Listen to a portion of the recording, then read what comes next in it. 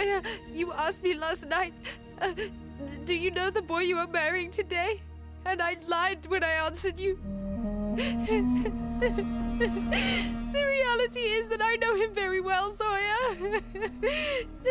Not too long ago, he came and assaulted me. Do you see this, Shireen? What your darling son did to our family. He ruined Humaira's whole life by doing this, Shireen. Shireen, if people find out, I don't think I'll have any options other than hanging myself out of shame for this humiliation. Razia. What do you mean? You want us to sleep like this tied together? Sorry, I refuse to do that.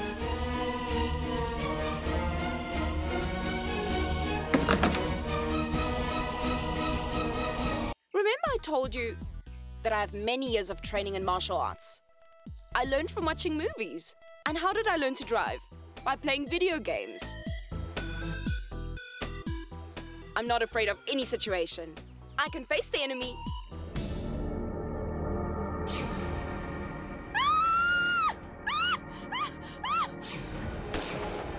How can you suddenly decide that you want Humaira and I to get married? I mean, marriage is no child's play. It is not a joke, Uncle. A mockery has been made of our families, Ayan. And it's your fault. That's why I'm talking about arranging your marriage.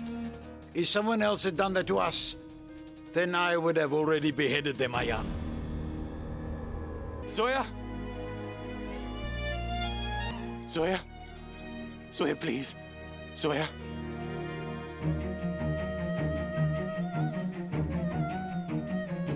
Today, with my consent and permission, you and Humaira will be getting engaged.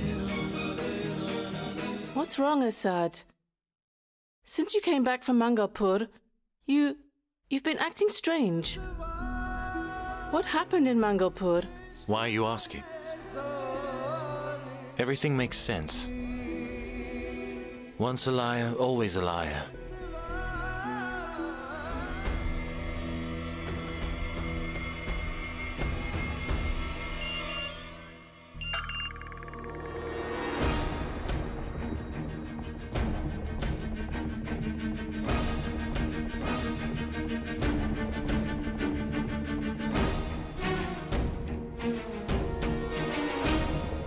Because now we don't have to force our dear children into a stale and loveless marriage. Is this a joke? Are you being serious? You're the only joke here. Here's the truth for you. The engagement is over. We are only interested in Mariam. Please believe me. I don't know where your daughter is. I have complete trust in you. But the woman who came from overseas, the one living in your house, I don't trust. She's not here anymore. You've always wanted to get married to Ayan, haven't you?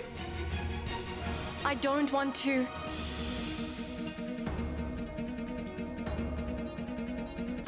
Marry Ayan. All I want is to live a peaceful life. With my wife and my children, that is all. And actually managing to obtain that thing at the end of the day. A man writes his own destiny, and you wrote yours with your own two hands, Rashid. Now, if you really choose to leave this house, you will not live a peaceful life. Instead, you'll get a life behind bars. Oh my gosh, what's wrong with you? If the Emperor sees your scarf, he'll know, and he'll kill both of us. You don't know his level of anger. Oh no. You shouldn't have broken the promise you made to your mother. Remember, even you promised me, Assad, that no one will come between you and I. For you, I can break any promise in the world, Assad. But are you willing to break your mother's promise as well?